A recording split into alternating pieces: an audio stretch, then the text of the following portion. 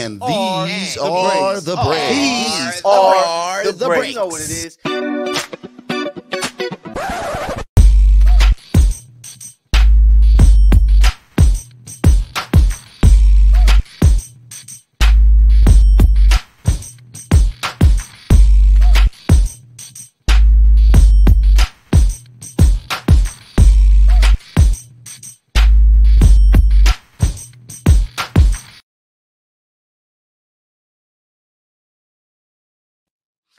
Hello, everyone. Today is December 6th. It is Tuesday, Taco Tuesday. Happy Tuesday to everyone out there. You know what this is. These are the breaks. Welcome to this very dope episode. I'm happy for you guys to join me. I am the one and only Mykell Mathieu, here to give you all of the top and breaking news in the sports world and so much more today. We're going to start in on the hardwood, the NBA. We have to talk about it's the quarter mark of the season right now, and I know I'm here in LA, but I have to give love to our rivals, the Boston Celtics. Are they the team to beat right now? It's looking like it. They're 19-5. They're playing some great basketball there in the East. They're led by the guy who I might have to say it, everyone. He may be the MVP when it comes to the NBA season as of right now. Jason Tatum, man, that light-skinned brother is putting in a lot of work. He's following in the steps of I'll Be Sure and Drake and all these all-time great light-skinned brothers who put in work. And he is doing his thing, and it's looking like he might be the MVP of the season. The Celtics are playing great ball.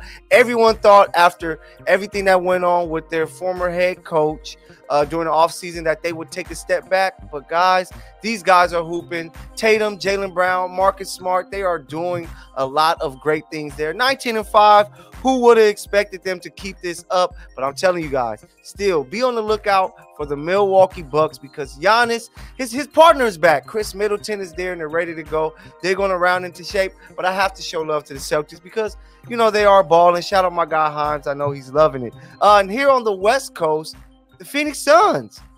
The Phoenix Suns are leading the way in the West, but can they withstand the Kardashian curse? If you haven't heard, it seems like Devin Booker, and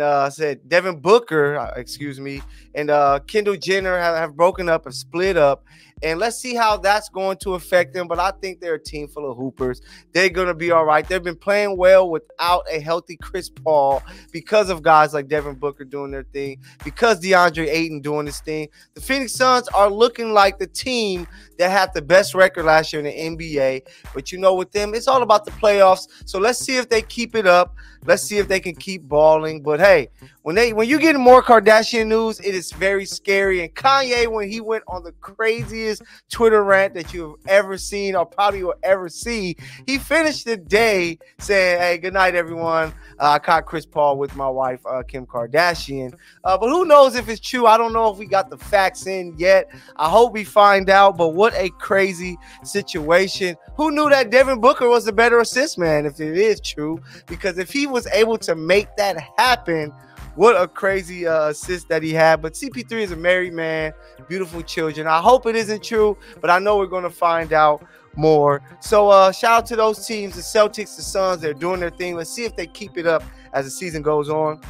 But we have to talk surprises of the year so far since we are here at this quarter mark of the season. You have to go to Sacramento. Can you hear the cowbells? Can we finally hear the cowbells? Can we see some playoff basketball in Sacramento once again? It sure is looking like it because those guys are playing some really good basketball. They have so much talent. They put together a real great roster, a lot of young guys. You got De'Aaron Fox, you got Sabonis there, you got Herter, you got Keegan Murray, you got a vet like Harrison Barnes who is helping. You got Mitchell there that's coming off the bench. They have a lot of talent over there, but it seems like they finally got that guy to lead this team. So shout out to the one and only former Laker coach, Mike Brown, who is doing a great job over there, along with my other surprise who is struggling, the Warriors, who's trying to figure things out. Maybe a guy that we need to talk about more is Mike Brown.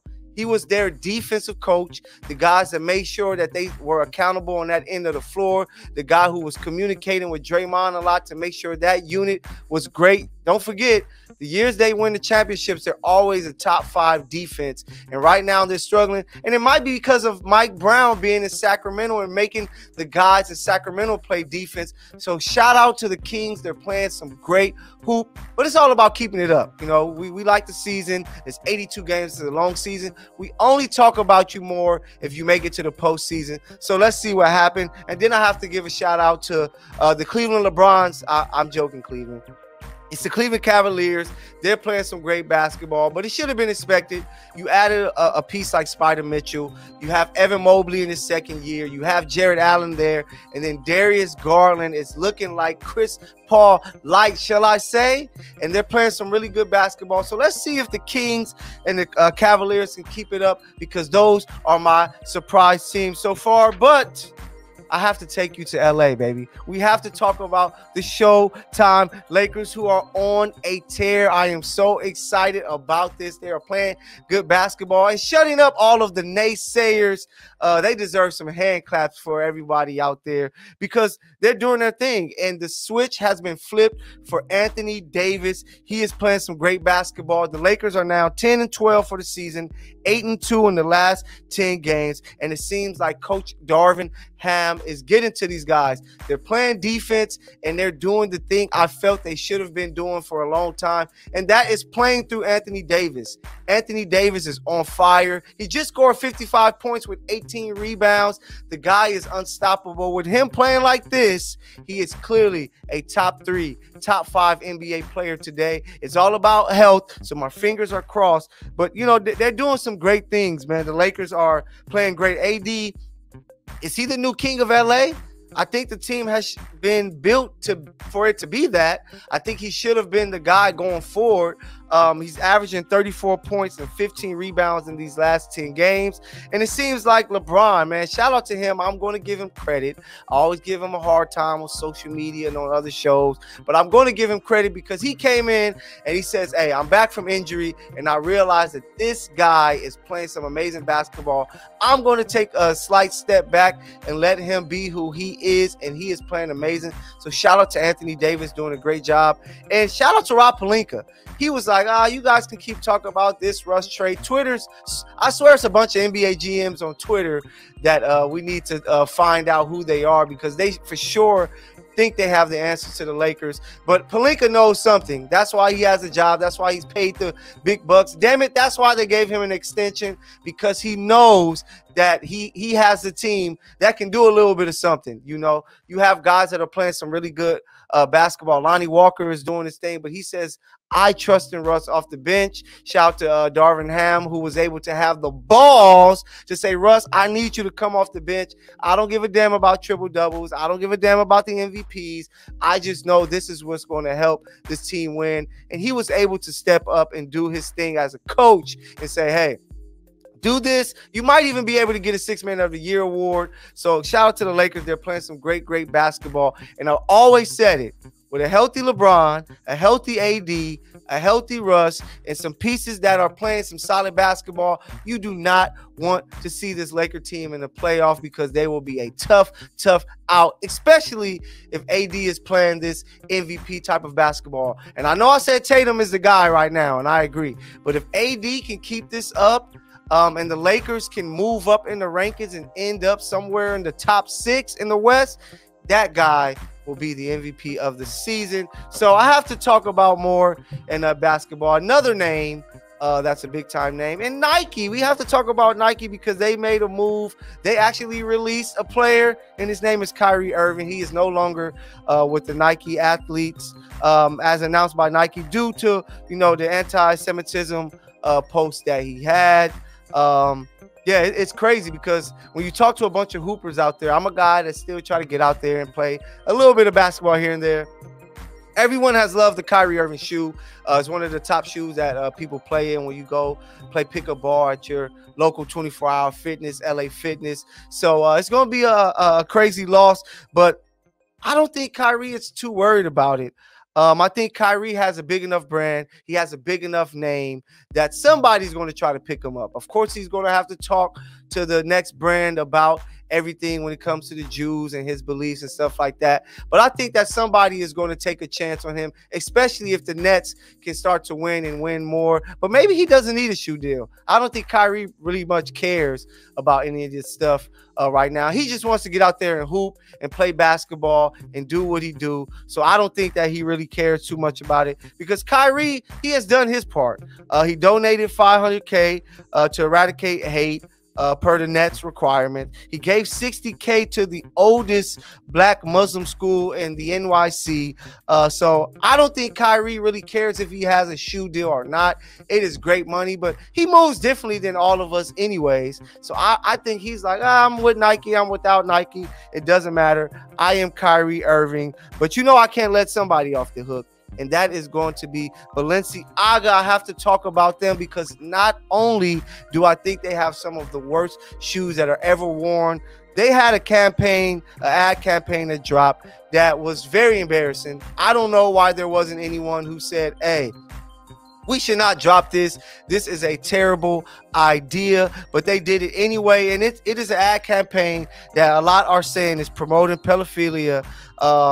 And it was surprised that it's still not canceled yet to this day. Something has to be done, because I know one thing: when Kyrie and Kanye had their issues and still have their issues to this day, it's all over the media. It's all over Twitter world. But Balenciaga, I haven't seen too much of it. Maybe I'm not looking for it, but I know with Kyrie and Kanye, you didn't have to look for it. It was thrown in your face. Kyrie will play a basketball game, and after games will be asked about these things when it comes, you know, to the Jews. And you hear not much about Balenciaga. So I'm hoping that we hear more about it. I'm hoping that we get what we want with the ad being canceled, because it was big. When you had LeBron James come out and says, I want the same smoke, when he brought up the picture of Jerry Jones, I don't think that it was all about trying to call out Jerry Jones, even though we do need to hear something from him. It was just about, hey, where's the same smoke at? Everybody was talking about Kyrie when it came to the NBA ranks, but I don't hear nothing about Jerry Jones. You're not hearing much about Balenciaga. And with me, I guess I call myself a media member. We need to make sure that we are responsible for stepping up and stepping out and asking questions about everything. So why not show up to these arenas and ask about what you feel about the Balenciaga campaign? Why not show up and ask about what's your thoughts on Jerry Jones? Because we have to make these people accountable. And me being a black man, I know that whenever we make a mistake, it is magnified, and we want to make sure that everything is magnified on all ends. So hopefully we hear more about this Balenciaga ad, and hopefully Jerry Jones can come out and say something. And LeBron, keep doing what you're doing. Kudos to you. But we need more. We need more players to be asking questions and pressing the media. We press the players. They should be able to press back and say, when can we hear more? So, hey, I can't wait to hear it. So, are we going to a break here? Yes, sir. So we're about to get out of here. It's a break. You know what it is. These are the breaks. I will be back with you with some NFL news. Hey, I can't wait for you guys, because I have to talk about my Chiefs. I don't know if it's going to be a great topic for you Chiefs fans, but hey, you're going to have to listen anyway. These are the breaks, baby.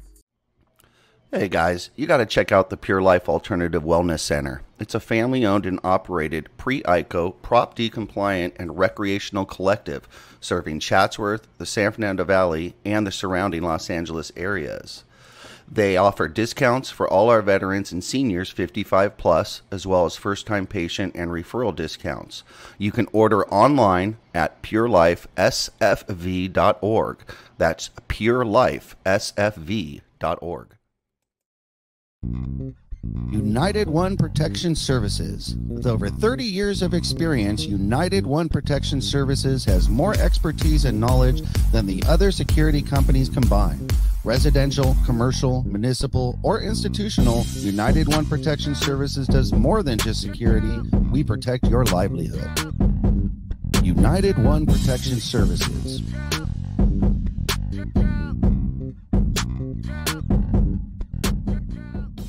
Welcome back, everyone. You know what it is. These are the breaks, and I am your guy, Mykell Mathieu, and I have to take you to the gridiron and talk some NFL football. We're going to take you to San Francisco. We're going to keep it on the West Coast, take it to the Yay area, and we have to talk about Jimmy Garoppolo.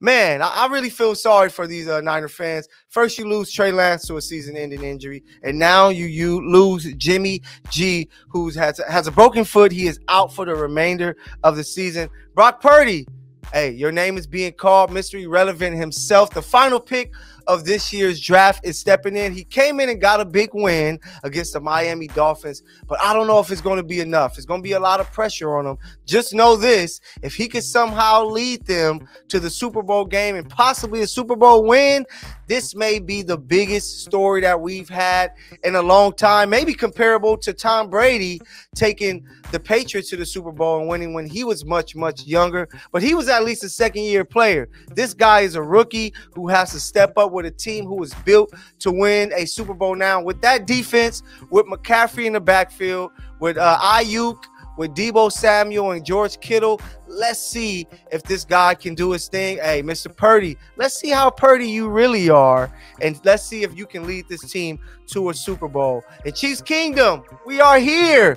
But I'm sorry, I have to say this. I think the Bengals might kind of own this right now. They're 3-0 when it comes to the year of 2022. They have given us a hard time. I don't know why we can't figure them out. I don't know why we can't make the plays to win. This latest game, we couldn't stop the run. Joe Burrow made some big-time throws looking like Joe Cool Part 2. And Travis Kelce does what he usually doesn't do, which is fumble the ball. And he fumbled the ball that led to a loss for the Chiefs, 27-24. Tough loss, but don't panic. The Chiefs are okay at 9-3. They are still atop of the AFC, tie with the Buffalo Bills, who do have the tiebreaker.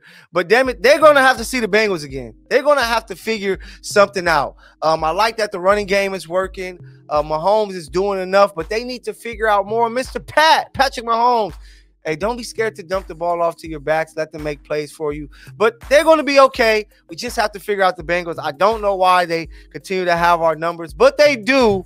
But I don't think it's going to be for long. But we'll see. Shout out to the Cowboys. Is that still America's team? Because they are doing their thing.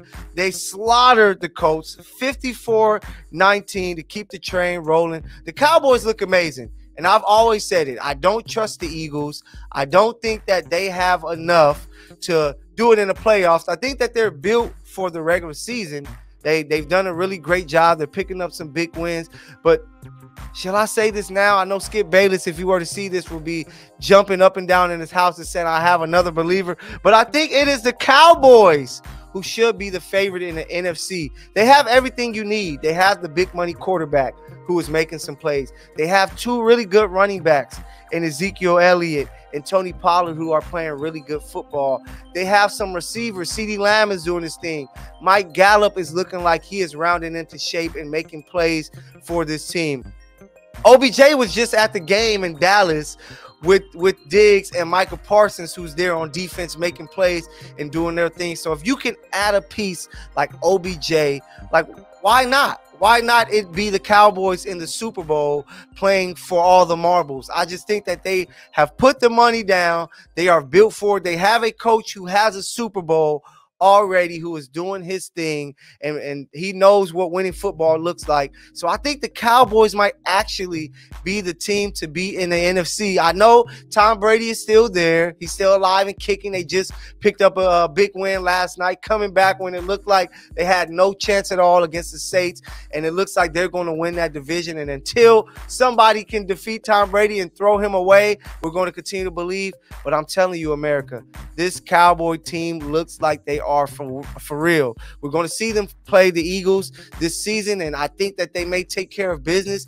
And what an amazing Super Bowl it would be for me and all the football fans if we could see Patrick Mahomes versus the Dallas Cowboys, both of America's teams, I feel, playing in the Super Bowl. It would be the greatest thing ever, and I hope that we get to see it. So Cowboys, We know what you do. We know that Stephen A is waiting to laugh at you guys. So make sure that you get it together and try to finish the season with the bang. But I have to take us to the LA. We talked about the Lakers with the NBA. We have to talk about the LA Rams, the defending Super Bowl champions. Who? How long do we get to keep this title, Jeff? I don't know if they're looking like they are the defending champions. They are looking terrible, like Chuck would say.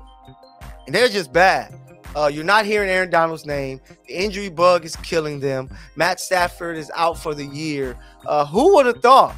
A lot of guys came into the season saying that this was the team that could win the Super Bowl and do it back to back, which we haven't seen in a long time. And it has been a total embarrassing out there. It's been really bad. So the Rams, you have to figure it out next season, because it looks like it's over. And you might be joined by another LA team, the Chargers, who just find a way to lose. They went up to Las Vegas and they found a way to lose to the Las Vegas Raiders. And they're desperately, very desperately trying to hold on to a playoff spot. But I don't know if they're going to be able to hold on too much longer, because the Chargers are going to do what the Chargers do. So I have to take you to the MLB now.